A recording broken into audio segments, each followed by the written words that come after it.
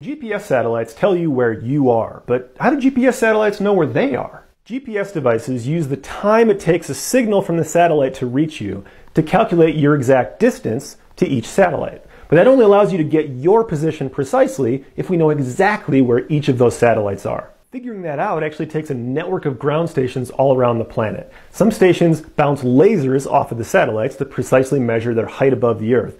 And that also allows us to calculate the precise center of mass for the planet, which is the point that the satellites orbit around. That kind of laser ranging is used to track some GPS satellites, but we also use ground stations that work like GPS in reverse. So instead of using multiple satellites to calculate your position on the surface, we use multiple stations on the surface to calculate the position of each satellite. Without all that going on, we wouldn't be able to use GPS to do, important things like measure how the Earth moves during an earthquake or make a food delivery app that shows you where the driver is with your burrito.